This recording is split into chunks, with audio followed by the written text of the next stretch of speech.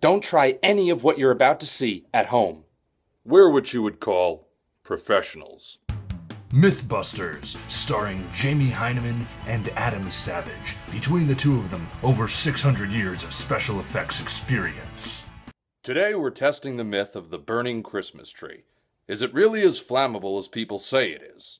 That's right, Jamie. We already did several small-scale tests, and we've met with wild success. So the only thing left to do is to just go full scale with it, and I'm really looking forward to this. It's going to be exciting. Here we are at the Alameda County Bomb Range, and as you can see, we have our Christmas tree over here.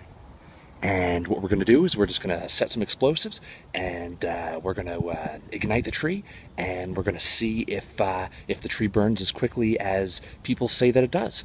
And we'll see if we can confirm this myth today. It's pretty exciting. Okay, full-scale Christmas tree burn in 3, 2, 1.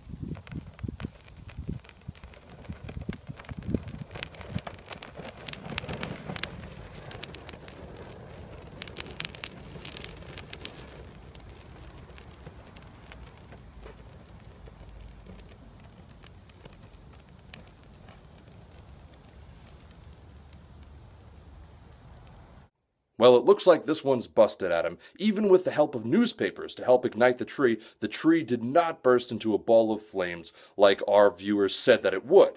Not so fast, Jamie. You see, the test did work well on a smaller scale. I think the issue here was that the Christmas tree was still too wet. I think we needed to age it for a little bit longer. So I'm going to have to go with plausible on this one. Okay, fair enough. Plausible. So, as long as our viewers play with fire around their Christmas tree on or before January 10th, it's perfectly safe. Exactly, Jamie. Now, from all of us here at Mythbusters, have a happy and healthy Christmas.